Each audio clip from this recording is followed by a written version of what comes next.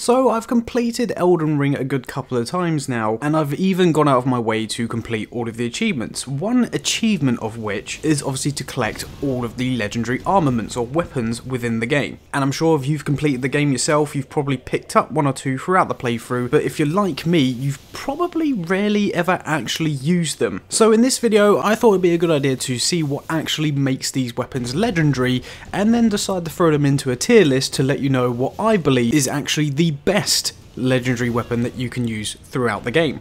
And just for a bit of context as well, throughout the video, you're going to be seeing gameplay from New Game Plus 5. That was when I was really actually using the weapons for the first time, apart from a couple. And again, just for context, they're all the plus 10 upgraded variant to make them the maximum damage output that they can be. So of course, if I've got this tier list incredibly wrong, do let me know in the comments down below, and also if you agree, do get down there to let me know your thoughts and feelings about this particular list. But anyway, enough stalling, let's jump straight into it. And at number 9 is going to be the Eclipse Shuttle. Now, if you couldn't tell, we're going from worst to best, so the Eclipse Shuttle is the worst. And you know that old saying of, if you don't have anything nice to say, don't say anything at all? That should really be the new description of this weapon in game, and this is why it's at number 9, because it is god awful. Apart from the fact that the Ash of War applies Death Flare, which actually negates 40% of damage negation, if that makes sense, so you counteract 40% of an enemy's damage negation, the weapon is still statistically the worst in terms of damage output across all of the legendary armaments, and is actually really far into a playthrough because you need to have access to Castle Sol, which you need to get towards the Fire Giant for. So it's about, say, halfway through, maybe a little bit longer into the playthrough. So it's going to be one of those later weapons that you do pick up, and when you compare it to things like the Rivers of Blood, which you can get in a similar area or at a similar time, this weapon just feels out of place and is just not useful in any sense whatsoever. The only thing I didn't do, and just to note, maybe I'm incredibly wrong, I did not dual wield these because I only picked up the one. So maybe dual wielded, they're absolutely incredible, and I'm sure you'll let me know if that's the case, but from what I was using, it just was not usable at all. As much as it hit quickly, it just did bugger all damage, and I know that's probably going to be the case even in the first playthrough because, like I say, the stats are terrible. Even if you scale it correctly, it is not good. So yeah, stay away from the Eclipse Shuttle. And a very close second for the worst weapon in the list is number 8, and that's going to be the Golden Order Greatsword. And in all honesty, this weapon is just as useless, except it does a little bit more damage, which is why it pips itself above the Eclipse Shuttle, but it's really not any better. It does also have a slight edge over the Eclipse Shuttle, where the actual damage it's dealing does bonus damage against the undead, and it actually stops skeletons from reviving. And the Ash of War, again, is not really all that powerful, but again, it can clear a nice wave of enemies, or if you're coming up against multiple skeletons, you can take them out in one swift move. But again, this weapon was actually one of the last ones I got, and it's part of the secret Halid Tree area, and it's also a bonus area to get to Melania, so it's an optional area. It's not even part of the story. There's a chance that you might even miss this all completely without obviously looking up a guide. You would think it would probably be a bit better, but in all honesty, it's really not. But at number 7, things start to look a little bit less bleak, and this legendary status of this weapons actually start to become a bit more apparent, because at number 7 is going to be the Grafted Blade Greatsword. And unlike the previous weapons, there's actually a viable use to be using this weapon. The Ash of War actually grants a boost to all of your stats +5, much like the Godric Great Rune, which lasts about 30 seconds, but it also increases your poise and allows you to become a little bit of a powerhouse, dealing quite a nice hefty amount of damage to the majority of bosses. Unfortunately, the damage output is just purely its base stats. There's no status effect on it like fire or electric or anything cool like that, and as with the rest of the legendary weapons, you can't infuse it with anything else. You can't infuse it with fire or anything like that. It does suffer in the fact that you can't really buff the stats too much.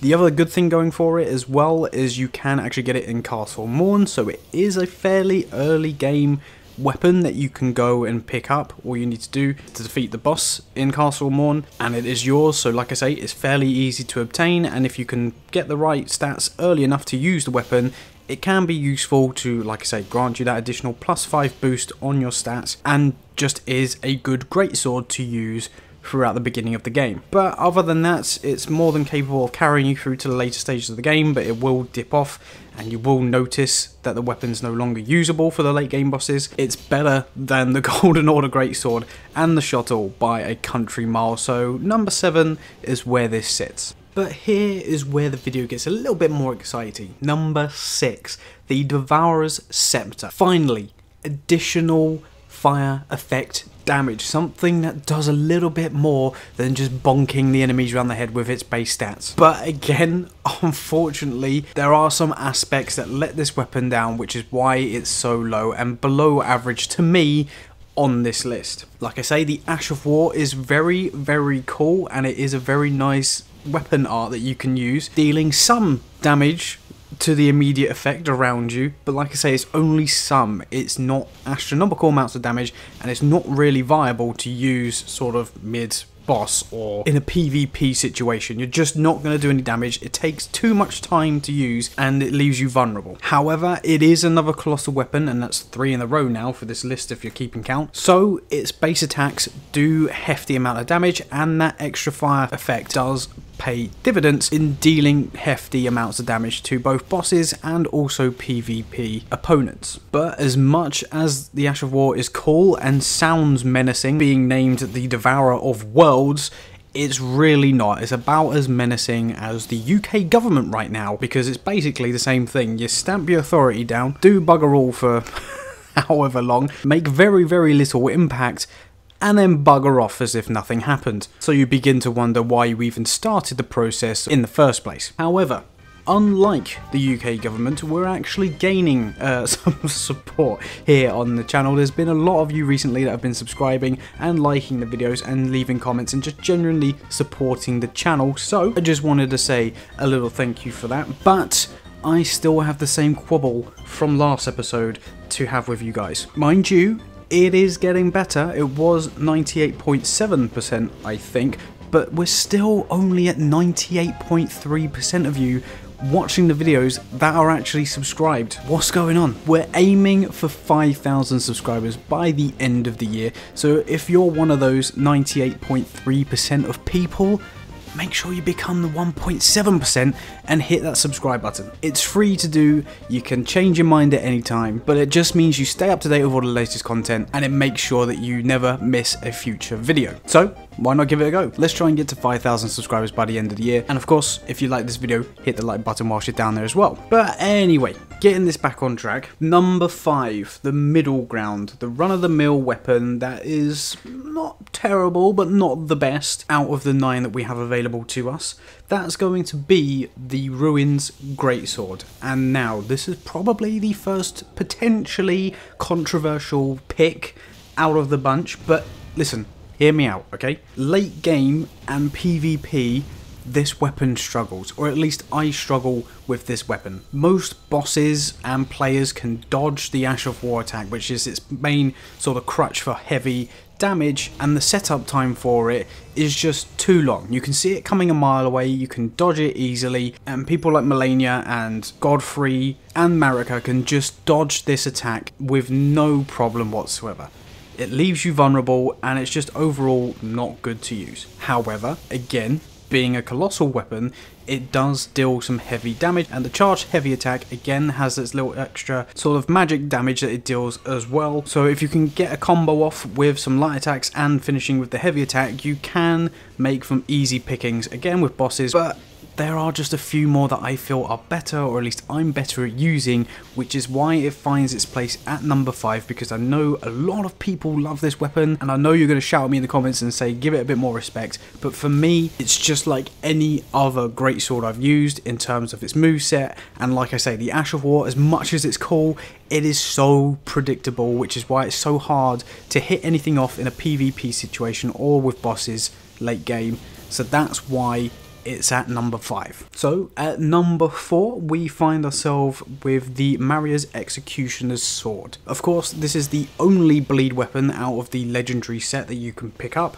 and it has an incredibly high DPS. Again, its Ash of War is the main contribution for that, but with it being bleed and the fact that we can strike off so many attacks in quick succession, the bleed effect just happens so much, and most bosses are gone within seconds with successive hits. And this weapon is one of the first on the list that can actually be heavily buffed with things like talismans. Having talismans such as Millicent's Prosthesis, Winged Insignia and Rottened Winged Insignia gives this weapon a hell of a boost. I'm talking sort of 15-20% extra damage per hit. This weapon is capable of carrying you pretty much to the end of the game until you start coming against bosses that are resistant to bleed, but even still, for things like Godfrey, the Fire Giant, anybody with an incredibly high health bar can be made an absolute breeze with this weapon. Like I say, the DPS on it, especially the Ash of War, is just incredible. Again, bleed is just a broken mechanic in this game. Number 4 is where it sits, mainly due to its bleed effect and how quickly you can delete bosses, because that can't be ignored. But now it's for the top 3. And just before I let you know what it is, or at least my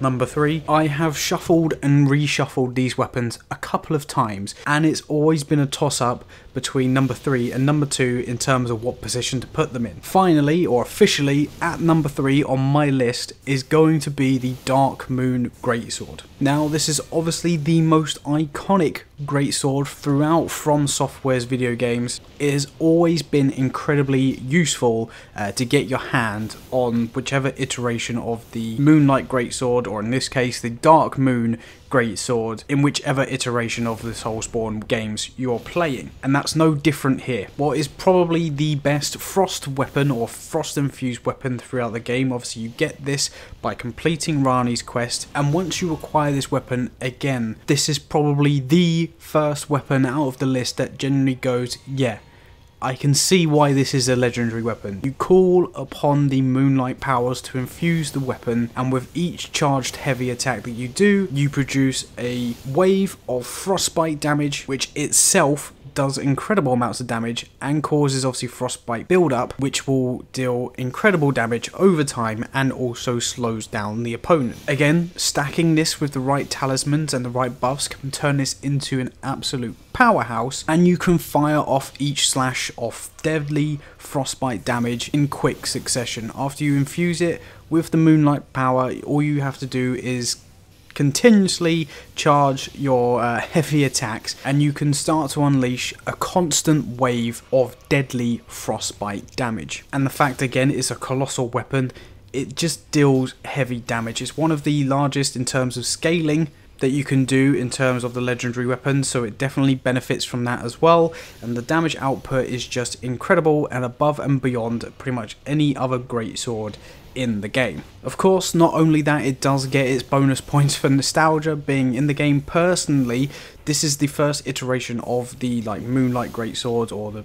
Dark Moon Greatswords that I've used, but I did have a tremendous amount of fun using it, and it's always been a weapon that I've used, say, once or twice or here and there in each playthrough to utilize that frostbite damage and to just mix up the gameplay, whether I'm hitting enemies at range or getting up close and personal and just dealing heavy damage no matter what. But as much as it's an iconic weapon, and as much as it's probably one of the best greatswords in the game, there are two which I feel are in front of the greatswords in terms of my personal favourites. And the one, as I mentioned, that I was always tossing up whether it's second or third and whether the greatsword is actually better than this particular weapon, is going to be the Sword of Night and Flame, which incidentally you pick up pretty much at the very beginning of starting Rani's quest, or at least you can get it at the very beginning. As much as I knew my number one, like I say, it was hard to justify or to determine whether this was going to be its second or third when pitting it against the Dark Moon Greatsword, but in terms of usefulness and in terms of damage output, this does exactly the same as the Dark Moon Greatsword in terms of having multiple ways of using it, whether it's close up, long range, or clearing hordes of enemies, much like the Dark Moon Greatsword, but it does it better. Mainly because you've got 2 Ashes of Wars. When guarding, so holding LB or L1, if you then charge it with a quick attack, you will then unleash a Comet Azure that lasts roughly about 2 seconds, but then if you charge it with a heavy attack, you then unleash a wave of fire which can clear most rooms and most areas of basic enemies. The Comet Azure and also that Death Flame deals incredible amounts of damage as well. Like I say, you can get it much earlier than the Dark Moon Greatsword, and it scales incredibly across 4 different stats. So the damage output that you can get out of this thing is astronomical, but it also has one of the largest pools of movesets, having its own quick attacks, its backstep moves, obviously its quick flurry of I think 5 successive light attacks, its charge attack moves, and like I say, the 2 different Ashes of War that you can deploy at any given time. As much as obviously it scales very highly, it does require you to obviously spread your stats across faith, intelligence, dexterity and strength in order to scale it fully, but if you can acquire it and spread those skill points across those stats, it's definitely worth it. And where it being so early game as well, it's something that you're going to pick up and progress throughout the game with, and each upgrade, whether it be at a smithing table or due to your stats, it's going to be noticeable and it's going to be able to carry you throughout the game, no problem whatsoever. However, as much as I've got nothing bad to say about that weapon, it does fall to number 1. The Bolt of Grandsax, the only weapon in this list that actually has its own dedicated video on my channel, and ever since I picked up this weapon, it has always been part of my builds, and it's always been my go-to whenever I'm struggling with a boss or if I just want to have fun progressing through the game. The reason being is mainly due to the Ash of War. It's incredibly satisfying destroying enemies with the Bolt of Grandsack, turning it into a huge lightning bolt that you throw at the enemies, splitting skulls and just annihilating them with each throw. It's got its bonus to ancient dragons and also dragon enemies, so in the Crumbling Azula you pretty much breeze through anything, and using it against dragons is obviously incredibly useful. And again, stacking it with the right talismans and the right buffs makes this an absolute powerhouse. I will say, its base attack like moveset, like its thrust abilities, aren't the greatest in terms of damage dealing, but you just can't beat the Ash of War's moveset in terms of just how you annihilate enemies, and the fact that you can dodge them as well. Where you lift off the ground, if they've got like a low sweeping attack, you can dodge it and then hit them around the back of the head with a massive lightning bolt. I mean, just sounds crazy. It's another weapon that can be missed because if you go too far in the game and turn Lindell into the Ash of Lindell, you actually cannot pick up the weapon anymore, so you would have to obviously go into either New Game Plus or start a new character and drop it to your friend who can drop it to you, kind of thing. And if you have missed out, you truly are missing out, because it's genuinely the most fun I've ever had in the game using this weapon, and you do genuinely feel like a god when using this weapon. The only real weapon I feel of having that legendary status tied to it is actually the Bolt of Grandsax, because this is one that can knock down bosses as well, staggering them with such ease with each throw of the spear. And like I say, it genuinely makes you feel like you've got godly powers and you're turning into one of these draconic powerhouses with the amount of damage that you deal with each bolt. I could go on for hours, and if you want to see a more detailed video, like I say, I do have one on the channel, so do go over and have a look at that, because like I say, I go into a bit more detail about the actual build and a bit more detail as to actually why this weapon is so good, so definitely check that out if you're interested. But like I say, I'm not going to ramble on too much about it in this video, but just to recap, here is the list in terms of the weapons that I feel from worst to best for this legendary weapon tier list.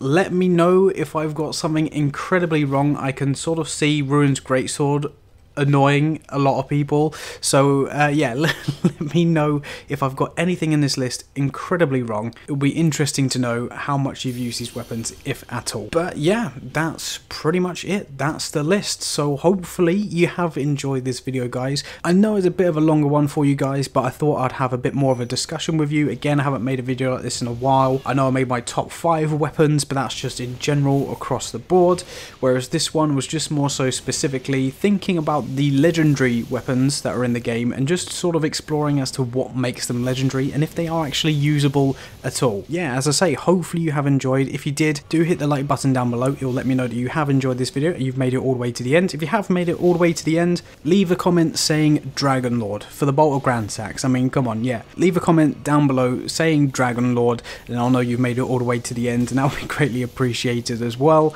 And of course, if you're new and you're part of the 98.3% that aren't subscribed, make sure that's not you. Become one of the less than 2% of you that have subscribed. That way you'll never miss out on a future video. But otherwise, like I say, thank you very much for watching. I hope you have an incredible rest of your days, guys.